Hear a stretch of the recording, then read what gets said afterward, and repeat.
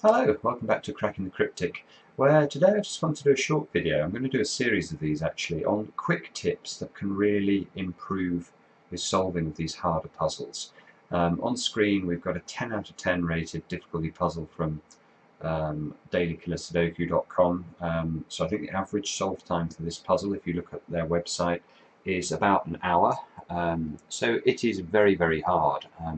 People who frequent that site tend to be expert solvers, so if it's taking expert solvers an hour to solve it, it's really, really tough. And this will help you with Killer Sudoku or greater than Killer. This actually doesn't use the greater than symbols at all, this tip today. I want to talk about how you start a puzzle like this. Now remember, on these 10 out of 10 difficulty puzzles, there's very often quite a difficult start. The first step can be hard to see, and if you don't see it, you could literally be staring at it for half an hour and make no progress at all. So, one tip, you can see we can put the 1 and 3 in here, that's not really a tip, is to ask yourself where you can place difficult numbers. So, let's have a look at this top left box and really think about which numbers are restricted in terms of this box. Now the first and most obvious number that's restricted, pause actually and just study it yourselves for a moment, is the 9. So where can a 9 go in this box? You can see we've got lots of small numbers, and the 9 is obviously ruled out from these 6 squares. But in fact the 9 is also ruled out from this square. If there was a 9 in this square would be a 3, and that's going to clash with this 4 cage here. So the first thing we can note is that a 9 is restricted. But we can go much further. So take a look at this box and ask yourself whether or not we can make a further deduction about what can go in this box. And the trick here, and we've seen it a couple of times before in earlier videos on these very difficult killers, is actually to ponder this 12 cage. Now a 12 cage is interesting for a number of reasons, but one of the reasons it's interesting is that it can never take a 6. So let's have a think about where a 6 might be able to go in this box.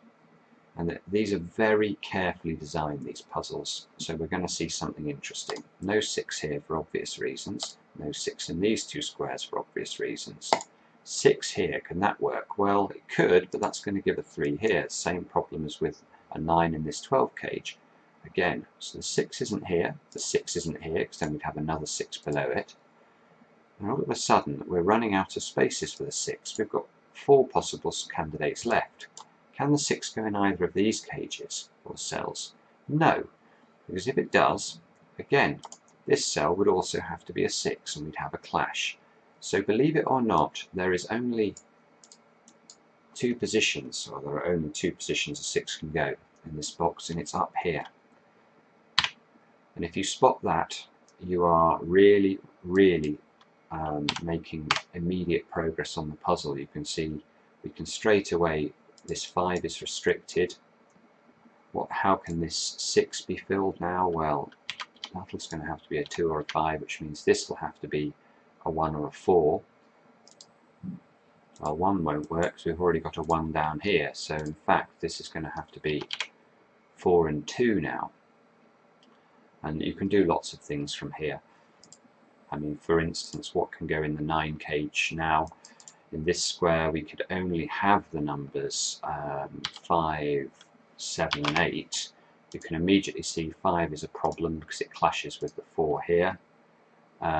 So we can remove that. This again, 8 is going to be a problem because it's going to give a 1 here. And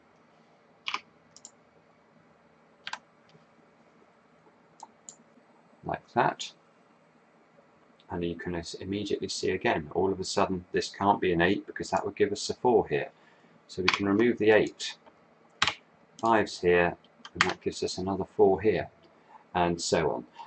I'm not going to say the puzzle is completely straightforward from here on out, it isn't, but I think you'd agree that if you can get 6 or 7 numbers in the grid straight off the bat, you're really starting to make progress. So I wish you luck with the rest of it.